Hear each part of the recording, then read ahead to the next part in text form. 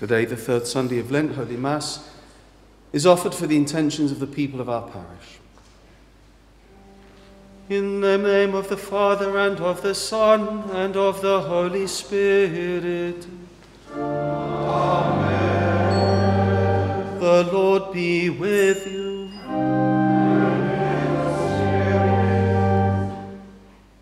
Dear brethren, let us acknowledge our sins and so prepare ourselves for these sacred mysteries. I confess to Almighty God and to my brothers and sisters that I have greatly sinned in my thoughts and in my words, in what I have done and in what I have failed to do, through my most grievous fault. Therefore I ask, Blessed Mary, ever Virgin, all the angels and saints, and you, my brothers and sisters, to pray for me. May Almighty God have mercy on us, forgive us our sins, and to bring us to everlasting life. Amen.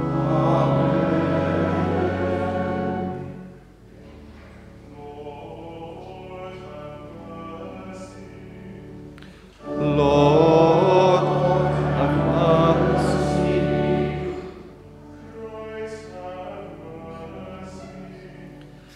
Christ, have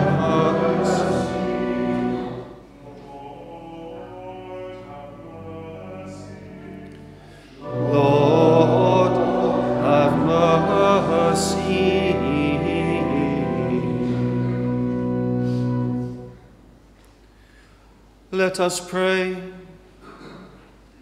O God, author of every goodness, who in fasting, prayer and almsgiving have showed us the remedies for sin, look graciously on this confession of our lowliness, that we who are bowed down by our conscience may always be lifted up by your mercy. Through our Lord Jesus Christ, your Son, who lives and reigns with you in the unity of the Holy Spirit, God forever and ever. Amen.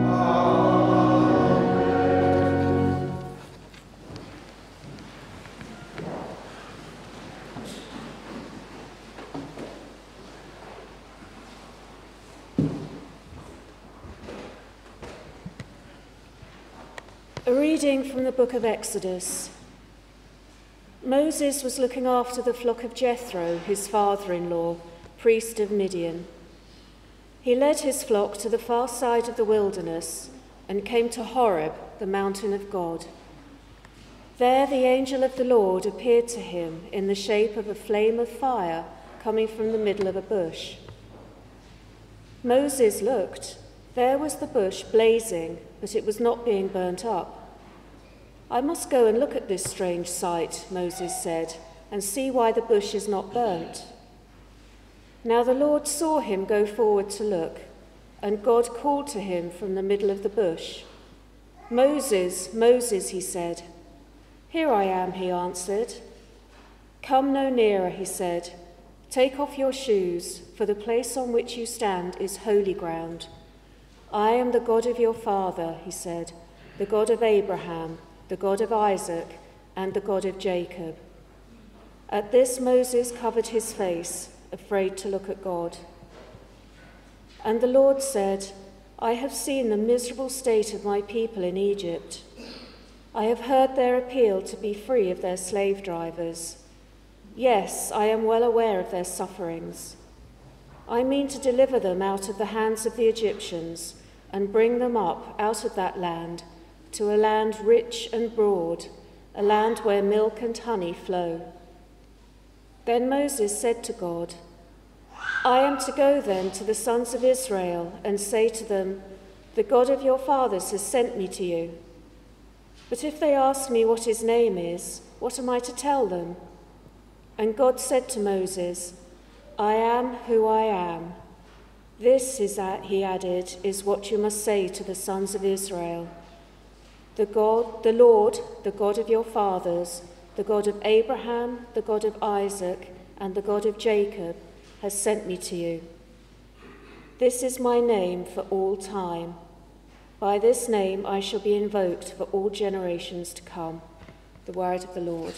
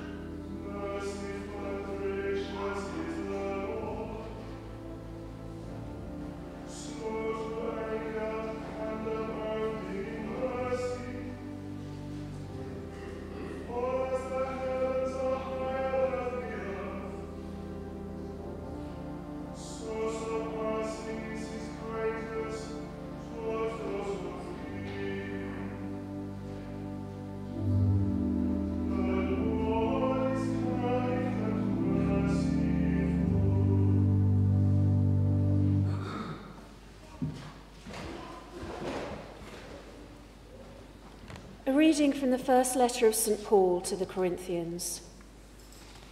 I want to remind you, brothers, how our fathers were all guided by a cloud above them, and how they all passed through the sea. They were all baptized into Moses in this cloud and in this sea. All ate the same spiritual food, and all drank the same spiritual drink, since they all drank from the spiritual rock that followed them as they went, and that rock was Christ. In spite of this, most of them failed to please God, and their corpses littered the desert. These things all happened as warnings for us, not to have the wicked lusts for forbidden things that they had. You must never complain. Some of them did, and they were killed by the destroyer. All this happened to them as a warning, and it was written down to be a lesson for us who are living at the end of the age. The man who thinks he is safe must be careful that he does not fall. The word of the Lord.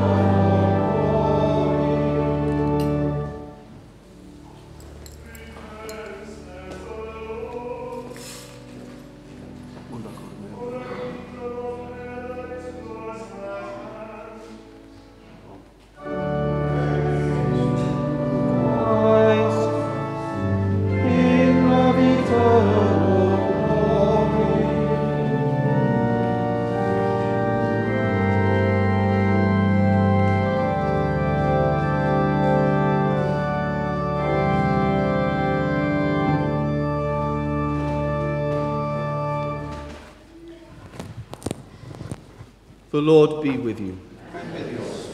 A reading from the Holy Gospel according to Luke.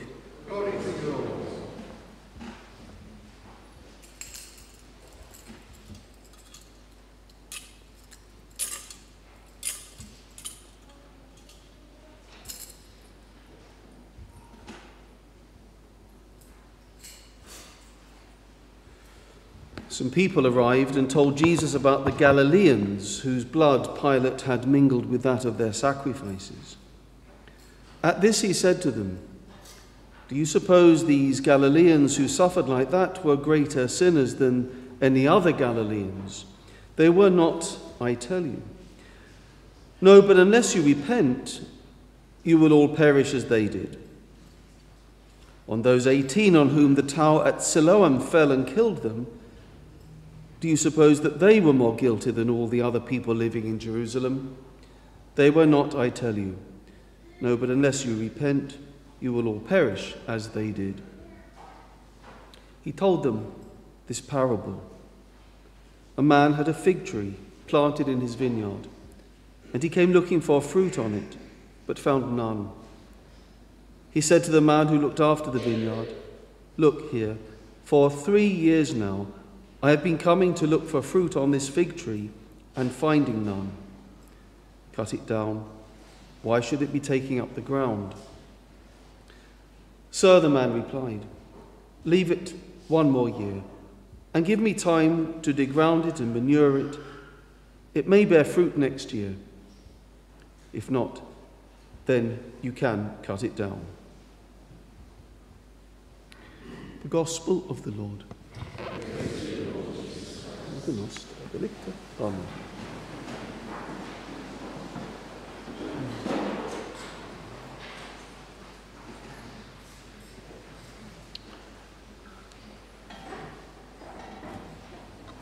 I have actually seen with my own eyes the shrub that purports to be the burning bush. When I was in Egypt over a decade ago, one of the places I managed to visit was Mount Sinai, where there's now an Orthodox monastery. And I remember that we were shown a large tree, which according to local legend is a direct descendant of the Old Testament burning bush from which God spoke to Moses. The actual bush is the Rubus sanctus bramble, which is endemic to the Sinai Peninsula. It's a large thorn bush, and I've got evidence of that since, despite notices telling tourists not to pluck the leaves, I thought I ought to liberate one and destroyed a perfectly good pullover in the process.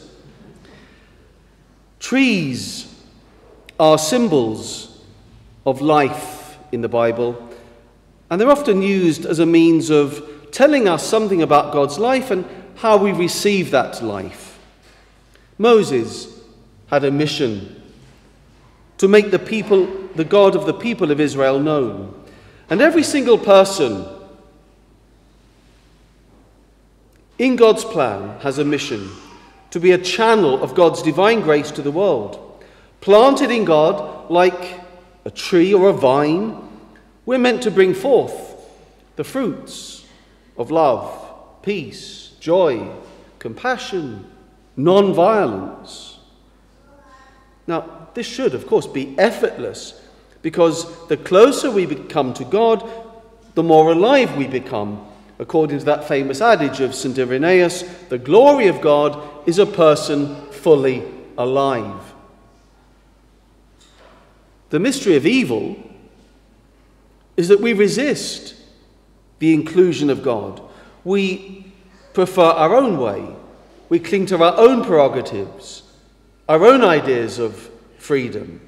And from Adam and Eve onwards, the basic thought has been, it's my life on my terms.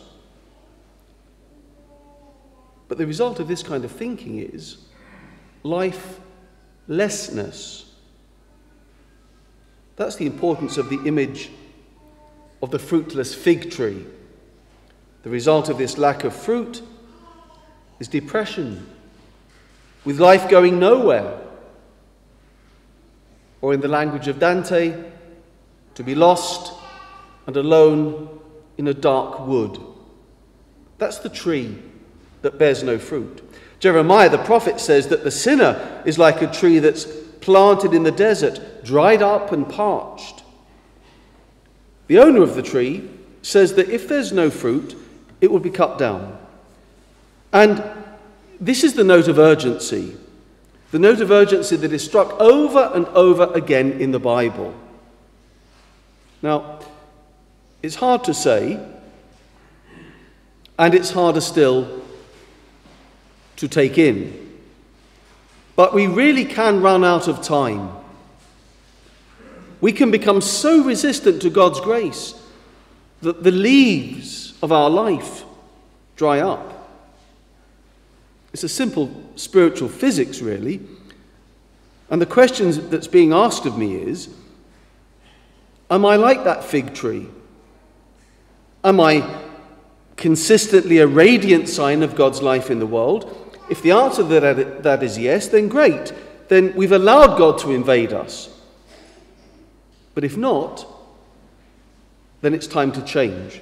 And that is where Lent comes in, because it's giving us the annual opportunity to change, to repent, and to seek the mercy of God.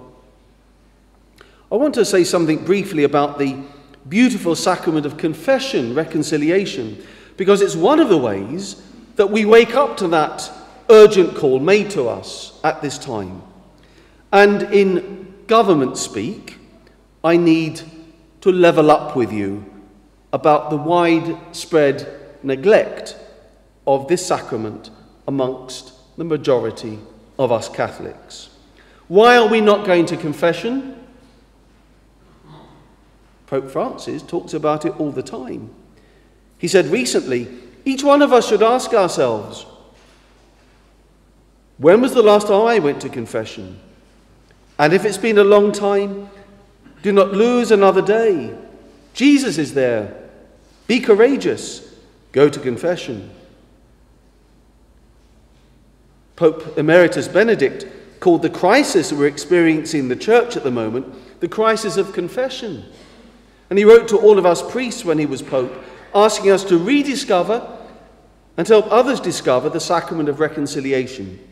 It's a sacrament we need to use and to cherish. It exists to help us become the children of God that we're meant to be, and to let go of all the rubbish and the baggage that we carry around, all those sins that Christ died for. I remember a therapist telling me some years ago the story of one of their patients who'd been in a terrible state of depression and self-disgust ever since the time they left school. Nothing seemed to help them. And then one day this therapist met the patient in front of a Catholic church, and they went inside because it was raining, and they saw people going to confession. The patient, who was a Catholic, said to the therapist, "Do you think I should give it a go?" And the reply was, "No, don't bother with that." But the patient went anyway and emerged from the confessional with his first smile in years, and then kept on improving as the weeks and the months went by. This therapist now encourages all of her Catholic patients to go to confession, because sin leads to sadness and glumness and all the addictions that we so cling to in our lives. Because it's a violation of God's love. It's a violation of the purpose that's built into our very being by God. And so confession lifts the guilt and anxiety that causes us to sin and heals us. Actually, millions of pounds are spent on therapy in this country every year. Therapy that can never take away the guilt of sin. Only God can do that, and does that in this sacrament of confession. God wants to heal us. He wants to make us whole. How can we say no to this? How can we stay away from it? The sacrament of confession is God's life and love coming into the deepest fibre of our being. We're not the sum of our sins. We make this mistake sometimes, We do something wrong, we sin, we think that's who I am. But God says, no, that's not who you are. You're beautiful. You're a child of God. And he wants that beauty to be restored and then for you to go on and to bear fruit. The bottom line is, God is not to be feared. The God of the burning bush is the God who wants us to be fully alive. And fully alive in God means that we produce the fruits of a good tree, with no fear of it ever withering, no fear of it ever being cut down. With Mary's prayers and with her daily help, and aided by the sacrament of confession, we can. Praise be Jesus Christ, now and forever.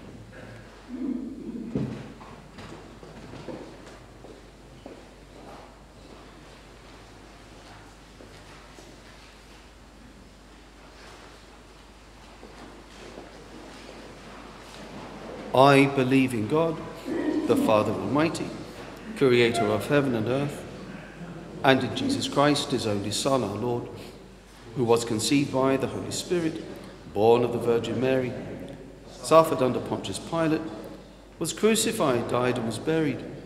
He descended into hell. On the third day he rose again from the dead. He ascended into heaven, and is seated at the right hand of God, the Father Almighty. From there he will come to judge the living and the dead. I believe in the Holy Spirit, the Holy Catholic Church, the communion of saints, the forgiveness of sins, the resurrection of the body, and life everlasting. Amen. Let us call on God the Father in the name of his Son, who saves his people from their sins. That we would resist all temptations to condemn others and never take pleasure in the sins of another. Lord, hear us. Lord, graciously hear us. For peace in our world at this time, that the suffering people of Ukraine may be given fortitude and their aggressors receive the grace of conversion.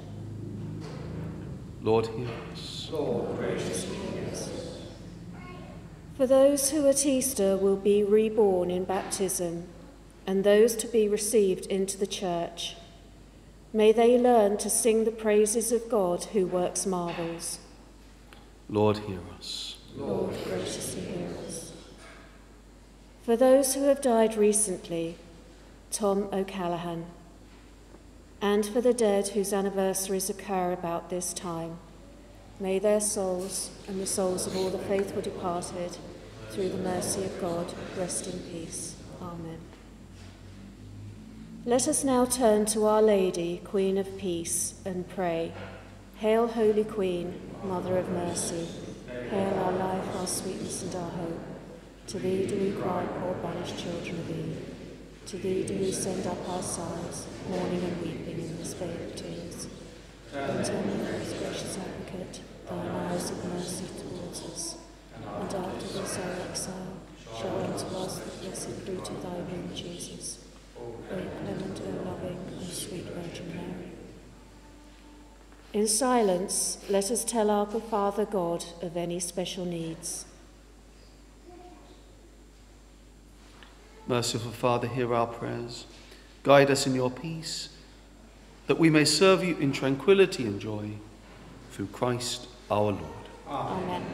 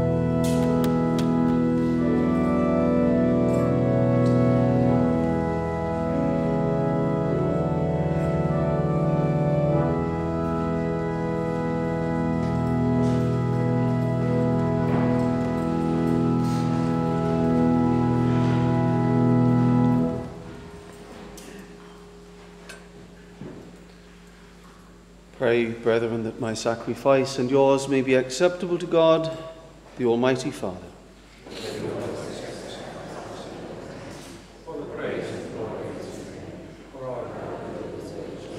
Be pleased, O Lord, with these sacrificial offerings, and grant that we who beseech pardon for our own sins may take care to forgive our neighbour, through Christ our Lord.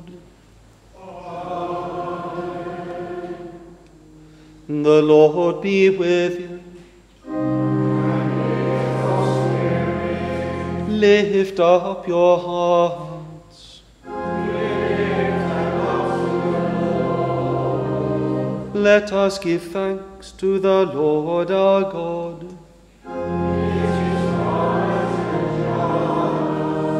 It is truly right and just, our duty and our salvation, always and everywhere to give you thanks, Lord, Holy Father, Almighty and eternal God, through Christ our Lord. For by your gracious gifts each year, your faithful await the sacred Paschal feasts with the joy of minds made pure, so that more eagerly intent upon prayer and on the works of charity, and participating in the mysteries by which they have been reborn, they may be led to the fullness of grace that you bestow on your sons and daughters. And so with angels and archangels, with thrones and dominions, and with all the hosts and powers of heaven, we sing the hymn of your glory, as without end we acclaim. Holy, holy Lord of hosts, heaven and earth are full of your glory. Hosanna in the highest. Blessed is he who comes in the name of the Lord. Hosanna in the highest.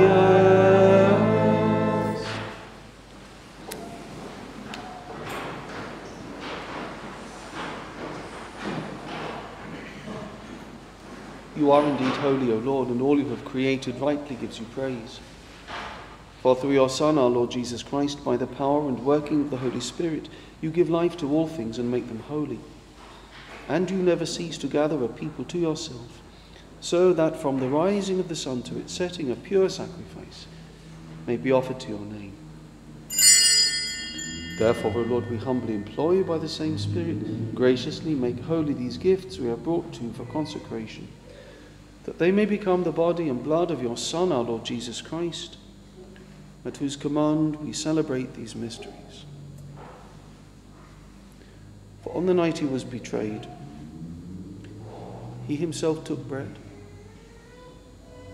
and giving you thanks, he said the blessing, broke the bread, and gave it to his disciples, saying, "Take this, all of you, and eat of it, for this is my body, which will be given up for you."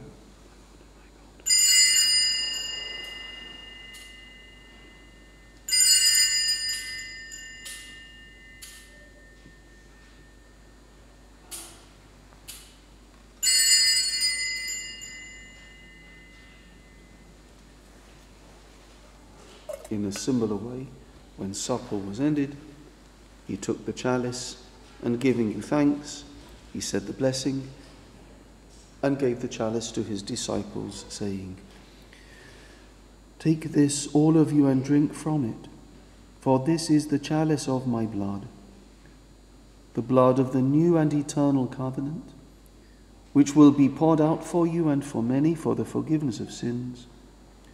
Do this in memory of me."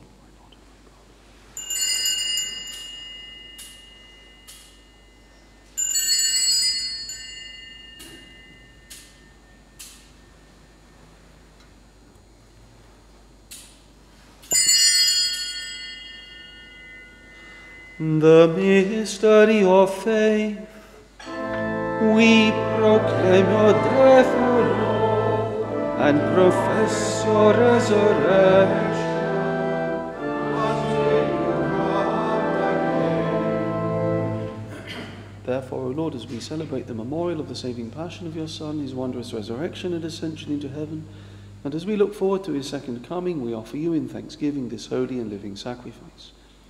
Look, we pray upon the oblation of your church, and recognizing the sacrificial victim by whose death you will to reconcile us to yourself, grant that we who are nourished by the body and blood of your Son and filled with his Holy Spirit may become one body, one spirit in Christ.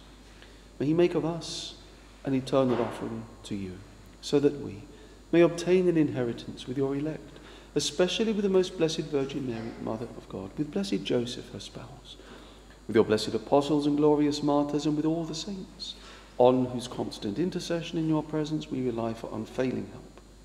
May this sacrifice of our reconciliation, we pray, O Lord, advance the peace and salvation of all the world. Be pleased to confirm in faith and charity your pilgrim church on earth, with your servant Francis, our Pope, and Alan, our Bishop, the order of bishops, all the clergy and the entire people you have gained for your own. Listen graciously to the prayers of this family whom you have summoned before you. In your compassion, O merciful Father, gather to yourself all your children scattered throughout the world. To our departed brothers and sisters, and to all who were pleasing to you at their passing from this life, give kind admittance to your kingdom.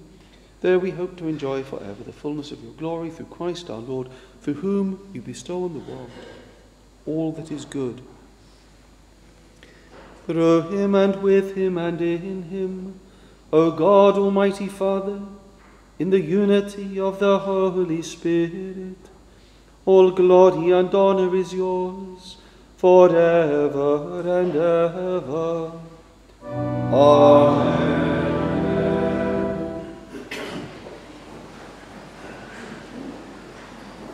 At the Saviour's command and formed by divine teaching, we dare to pray. Our Father, who art in heaven, thy kingdom come, thy will be done on earth as it is in heaven. Give us this day our daily bread, and forgive us our trespasses, as we forgive those who trespass against us. And lead us not into temptation, but deliver us from evil. Deliver us, Lord, we pray, from every evil. Graciously grant peace in our days, that by the help of your mercy we may be always free from sin and safe from all distress, as we await the blessed hope and the coming of our Saviour, Jesus Christ.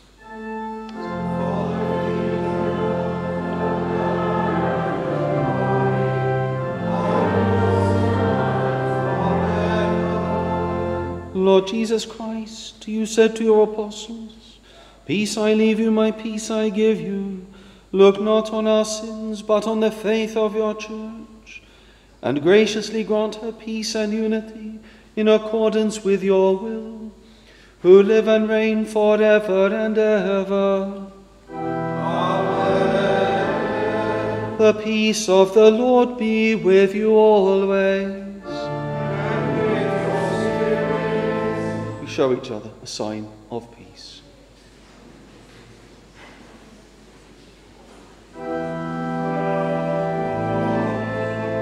You take away the sins of the world. Have mercy on us. Lamb of God, you take away the sins of the world.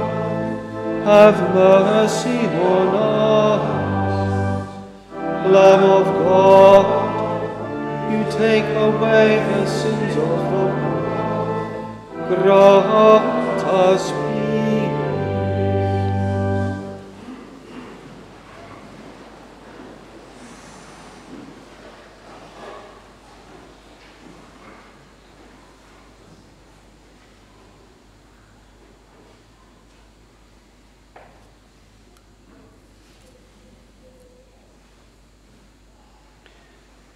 Behold the Lamb of God. Behold him who takes away the sins of the world. Blessed are those called to the supper of the Lamb. Lord,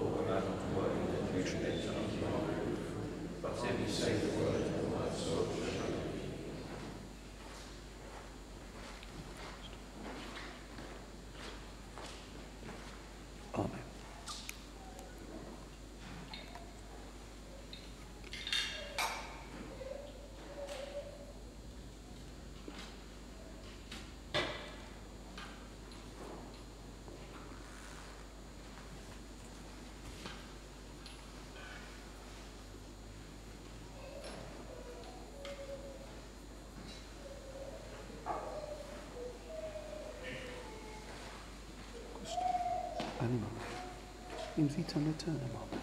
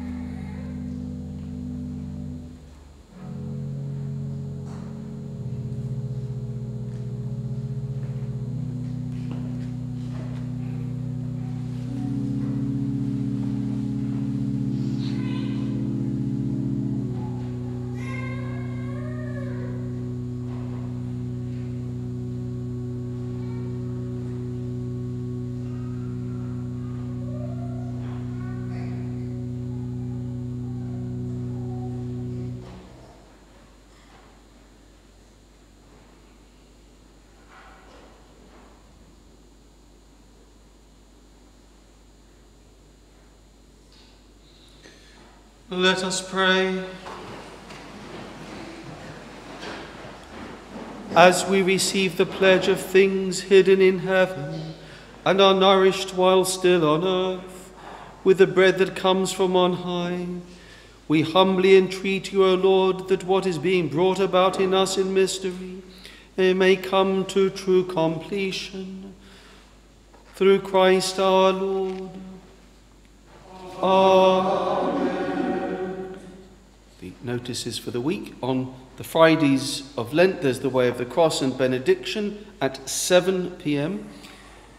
If you're interested in participating in the pilgrimage to Lourdes at the end of July, then please find the details in the newsletter, and you might please be good enough to register your interest in this via the parish office as soon as possible. If you make your weekly offerings to the parish using the gift aid envelopes, then the new boxes are available for collection at the back of the church from this weekend.